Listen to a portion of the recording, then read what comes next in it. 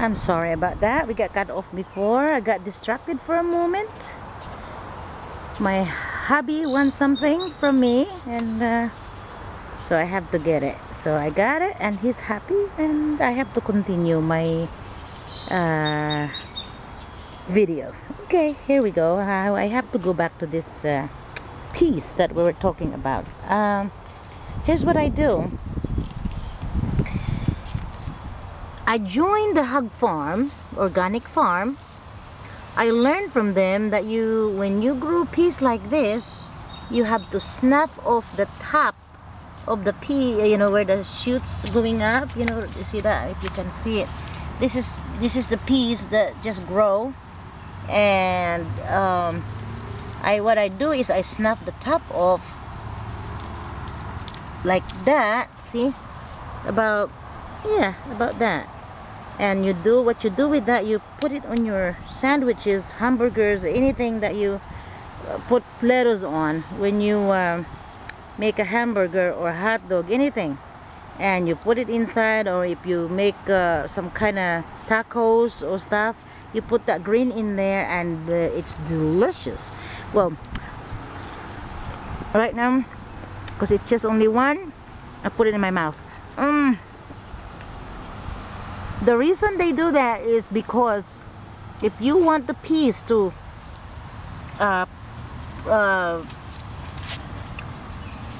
give you more fruit, more peas, you have to do that so that it can branch out. And this is what happened. You see here, I cut that off about I would say a week ago, right here. And here's what happened.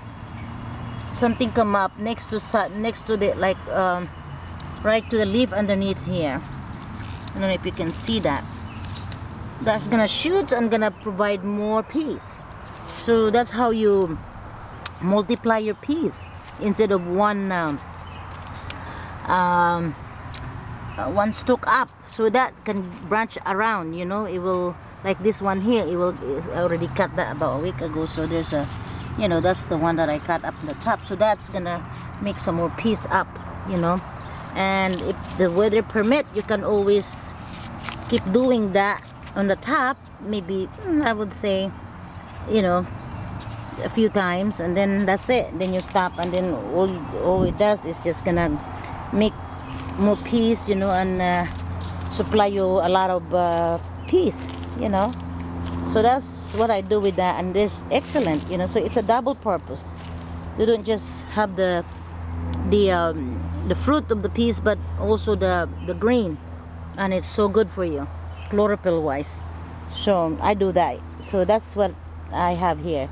So I'm gonna wait in about maybe a week, and then I know it's coming already. So I will see if there's peas somewhere. I don't see any yet, but it's coming. So that's pretty good. I like that. So, oh, here, there's one starting already. You see that? Yep. So I think this is the stir fry one. Some of them are, I mix them actually. Some of them are the sugar snap peas, but a lot of Chinese for stir frying. And yeah, I don't really grow the peas that you take in a pod, you know. I think, to me, if you have room, that's good, you know. But if you limited of room, then you just use the other kind, you know. I just planted the other kind, the flat one, where you can use for stir frying, and also for eating, the sugar snap. Oh, I love those. So that's my peas. I have some more on that side over there, but I'm just gonna take a picture from here so that so I don't have to double my my video. So anyway, that's my peas. And well, you know, how about my romaine lettuce here? It's in a pot. This is about, I would say, a month old now. It's ready for harvest. It's ready for salad. And again, oh, look at that. I cracked my pot. There's a net pot in the bottom. wakes up the water to go to the soil, and it keeps the soil moist, and it keeps the plant grow. And of course I water it with compost tea every week again. So wow, compost tea does wonder here in the garden, I'm telling you. Look at my rhubarb. This is one kind of big rhubarb. See that? That's very cool. I love rhubarb, and I use them for a supplement, like instead of using cranberries, I just use that for, you know, side dish for pork chops. Oh, it's really good.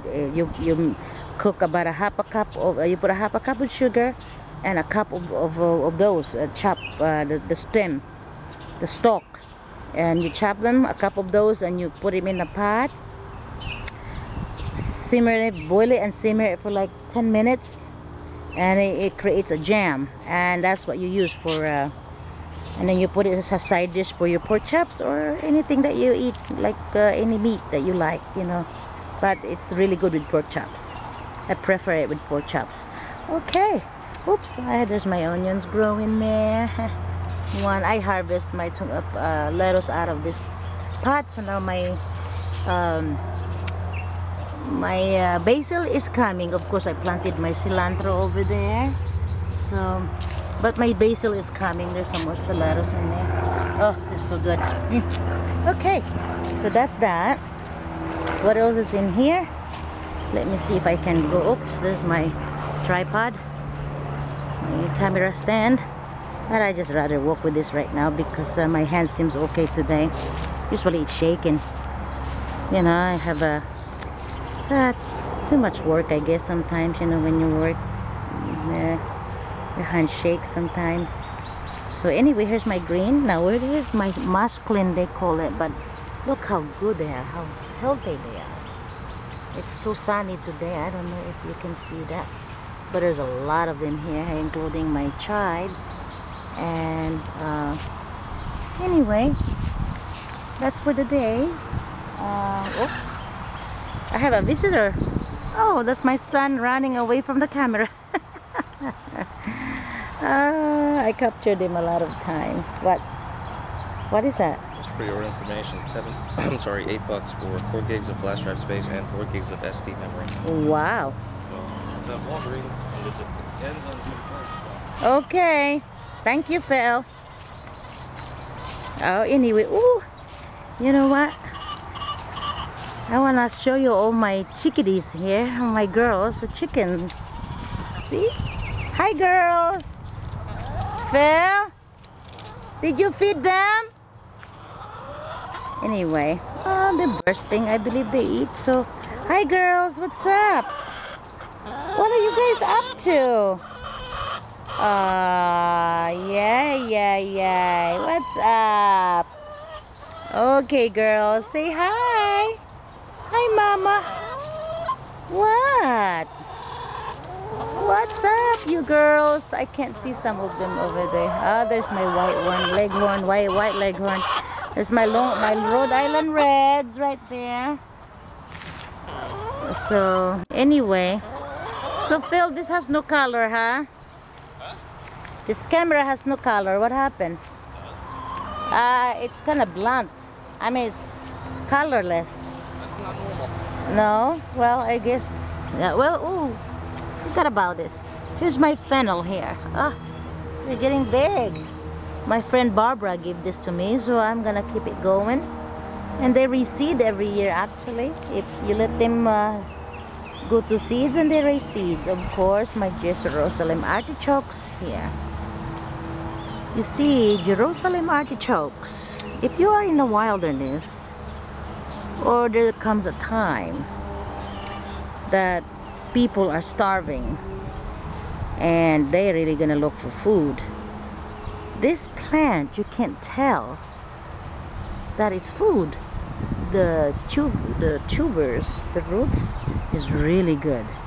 You go on YouTube or online, check for Jerusalem artichokes, and you'll find a lot of tutorials about that. And they're very good to have in your garden because they're carefree. You can put them in the shade. They don't care where they want to grow. They just grow, and they have beautiful flowers in the, you know, in the summer. They're like sunflowers. So I would consider that in the garden. Again, what I'm saying about, you know, if you want to hide your food during starvation days, or, you know, those days when that comes, you can plant that without people knowing it's food. It's food. So, you know, it's good to have it in the garden or anywhere where you are, you know. And if you are in the jungle, hey, it's good too. Then you can plant it over there somewhere, and, you know, it will, you're gonna survive that way if you know how to grow those. Anyway, so this is my garden today. Oops, my son is right in my garden, and I think he's harvesting mint. He loves my mint in my garden. Keeps his breath fresh. Anyway, all right, I think I'm teasing him. Anyway, oh, I forgot about this. This is what you call ship sorrel. Ship sorrel is sour. The leaf is sour. I'm gonna taste one. It's good for salad.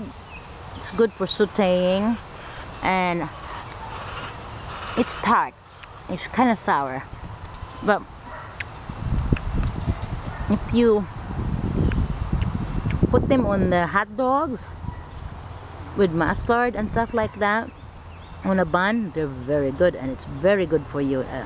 Now, I did mention about my rhubarb, that the rhubarb roots is one of the ingredients to cure cancer, and this is one of them. There's 5 ingredients in Isiac tea, which is Isiac tea is the alternative to cure cancer. You go to the health food store and you'll find Isiac tea. A lot of health food stores supply those. But Isiac tea, E-S-S-I-A-C, Isiac tea. And this is one of the ingredients, the ship sorrel.